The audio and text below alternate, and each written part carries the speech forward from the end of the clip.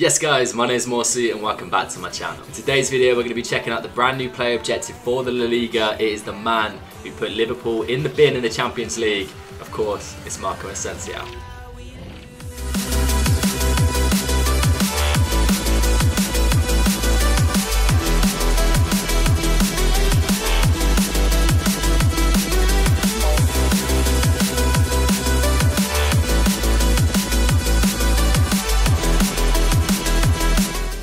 I'm not gonna lie guys, it was pretty much meant to be that this card had come out. I had just completed the 94 overall Benzema, absolutely loving him, but I was struggling to find a way to link him into my team. So EA answered all my prayers and released a brand new juiced up left wing Asensio for that Real Madrid strong link. The man is 6 foot, high medium and 4-star, 4-star. I'm not going to show you the player bio as I've already played the footage you're going to see in a second.